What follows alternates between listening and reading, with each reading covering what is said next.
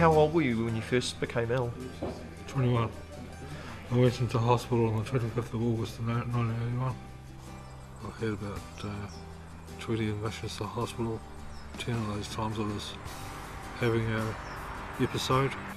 Well, I haven't been in hospital since 95.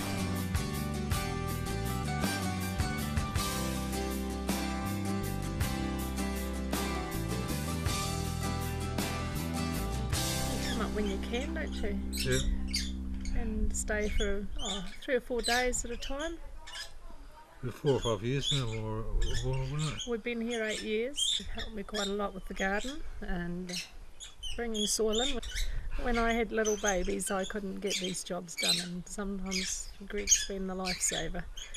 And I know I throw him in the deep end every now and then, like you go across over to the other farm, and I might want to bring a vehicle back, and I just hop out the thing. Here, Greg, take the Hilux home. So Greg has to drive the Hilux all the way back to the home farm. Highlight to my day. Sometimes we don't ask Greg whether he feels like doing something. We just put him in the position he's got to do it, and you do it, and no problem. We put a new cattle crush in, so Greg and myself, we did the concrete work for the cattle crush. He has been up when we've done a wee bit of mustering, and we can put Greg on the track with the vehicle while the rest of us are walking.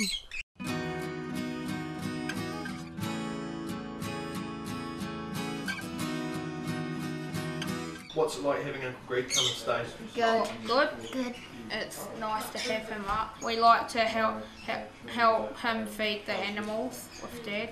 We also have a good chat with Yeah, and we sometimes we go fishing together down at the river. Yeah.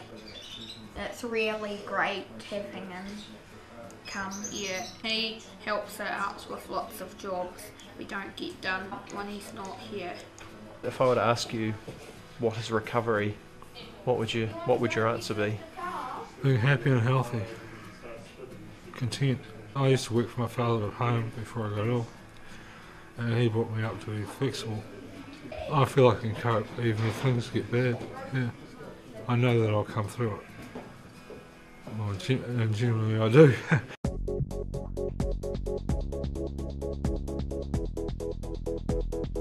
No, I won't forget the grin on your face when you got on the motorbike for the first time after 20 odd years. Oh yeah.